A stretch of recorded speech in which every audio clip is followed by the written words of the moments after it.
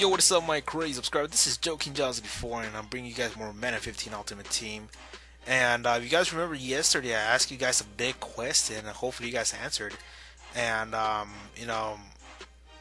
decided on the same night that I made the question to actually buy both of them.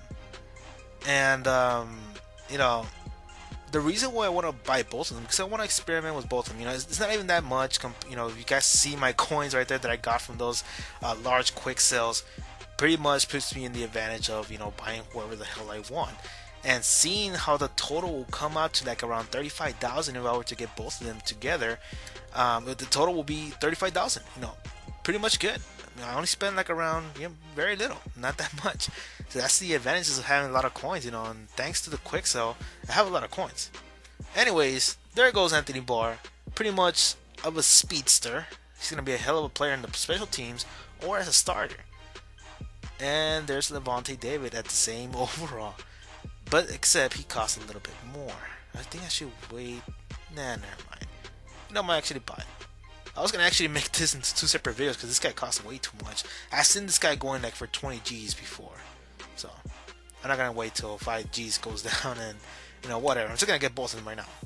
Another thing that I noticed about these guys, about both Anthony Barr and Levonte David, is that Levonte David cannot get free if he was to get blocked. And Anthony Barr does have a good amount of block shooting and good amount of power moves, which means he can just just push a receiver back and maybe stop the run.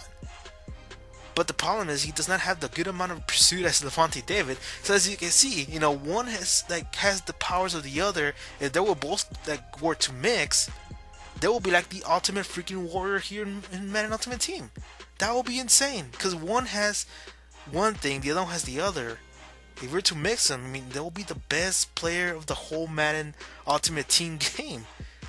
So anyways, there's both of them. I'm going to start Levonte David for now. Let's see how he does in these solo challenges. I want to see if he can actually take on an elite team and stop some of the few runs of here and there, of the computer. If he's good, I'll start him. But I also will test out Anthony Barr along the way. So that's it for now, guys. Leave me your opinions about these two players. Should I have gotten both of them, or should I have just gotten Levonte David or Anthony Barr? So that's it. Leave a like, leave a comment, tell me what's up, and thank you for watching, guys. Subscribe for more Madden 15 Ultimate Team.